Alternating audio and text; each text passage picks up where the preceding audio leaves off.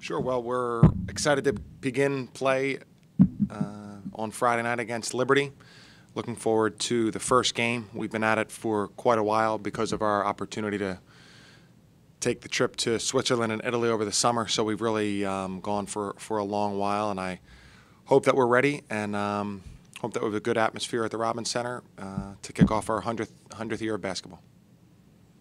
Coach Mooney, football coaches sometimes look at schedules and segments, and I presume basketball coaches do too.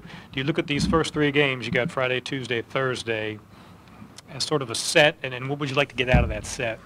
Yeah, a little bit, I would say, John. It's hard to look beyond the first one, even though I know what you're saying when you see those. But I do hope that we can, to have the opportunity to play 3 straight games at home is great, because it gives us a chance to hopefully come out and play more comfortably than if we had to start with 2 out of 3 on the road or in a tournament of some sort where we're at home. So hopefully we can come out and play in front of our home crowd comfortably, kind of try to begin to establish the kind of team that we're going to be this year.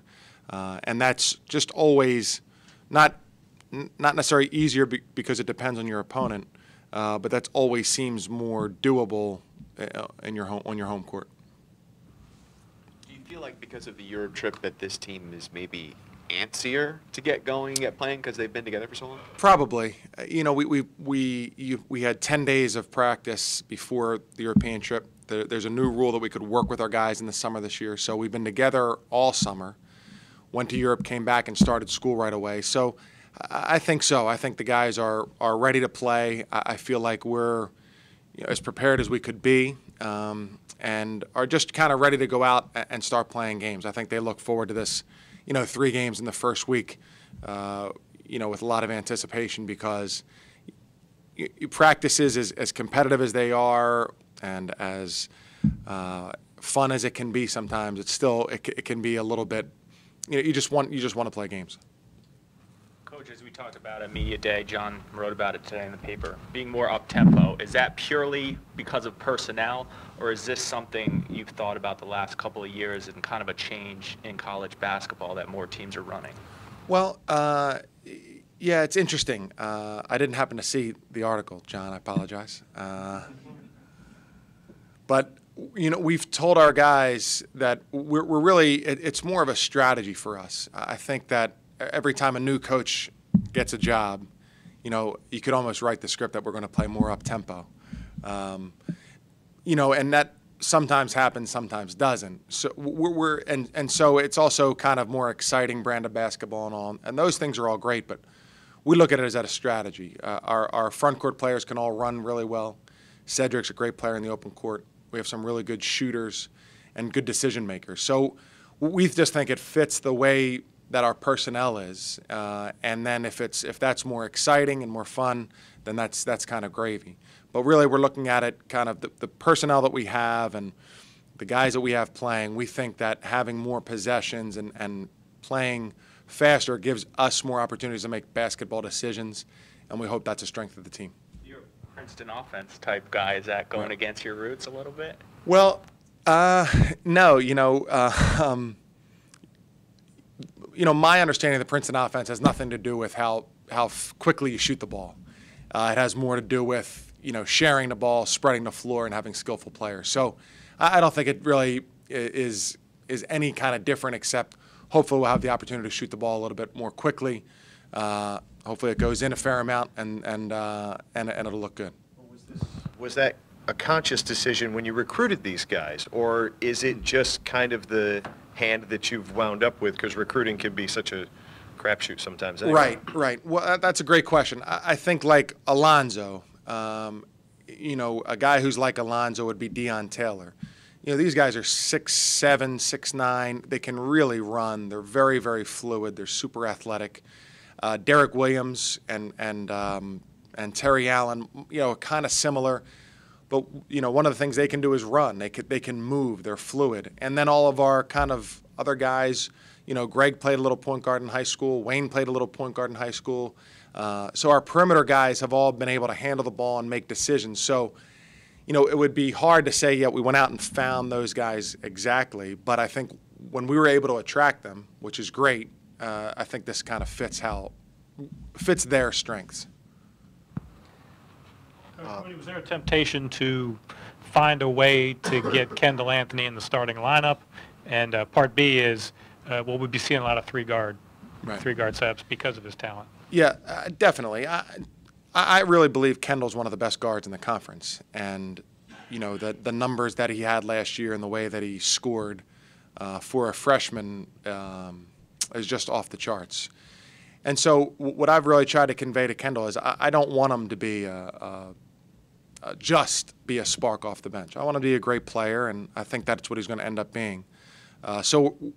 Yeah, I think it would be just as easy to start him, and he'd be very good. I just worry that we would potentially be so small to begin the game that might be just pushing it a little bit. And I think we will see a lot of three-guard offense. I think those guys can all score. And I think, with Wayne Sparrow in there, that combination of three out of those four guys playing on the court at the same time, I think we'll see that a lot. Are you the type of coach that regardless of what it is, first or last, do you make mention or use preseason rankings at all in leading up to your first game? Not really. We haven't talked about it once. I just really, I don't even care. I think there was a time when that mattered maybe a little bit more to us as we were kind of trying to get our footing. I remember talking to one of the writers of the preseason publications about maybe hopefully ranking us a little bit higher, just as we could get some, just some kind of validation of the progress we were making. At this point, I really couldn't care less. And I also think that in our league, I think the last team in our conference tournament will be the 12th place team, I think has a chance to be in the top 100 of the RPI. I mean, I think that's how good the conference is. So, and that team's, going to have a name that everybody recognized and, has had tournament success and great history because that's what the league is made up of. Coach, how do you feel like Greg Robbins might do in his sort of new role, more inside than outside? Yeah, I think Greg will do great. I think he had a really good end of the season last year. He's had a great spring, summer, fall, and he's really playing well. I think he will have the opportunity to play on the perimeter, but I think he'll kind of be like an undersized guy in his positions. But his knowledge of the game, his toughness, his competitiveness, I think they're all going to really show up in a big way for our team, and it's something that I think this team really values and really needs. Coach, why would a team that wants to play a lot of three-guard sets not want to start that way? Why do you want to start bigger? Good question. I asked myself that a while ago. Well, I just think it's different at the beginning of a game to start a game. I think, for example, I think Greg really brings us calmness and composure and a sense of making sure we're kind of doing things the right way and running our game plan. And I think Kendall kind of brings us this, unique set of speed and scoring. And I think that skill set that Greg brings is more valuable at the beginning of the game. And I think the skill set that Kendall brings in comparison is a little bit more valuable coming off the bench. Obviously it could change, and I'm sure I have a 50% chance of being wrong. But I really think that what Greg, Cedric, Darian, kind of a more experienced, not quite as explosive as Kendall lineup to start a game is just a little bit more comfortable for the team. So of those three guys and Derek, who's the fifth starter? Alonzo. Okay.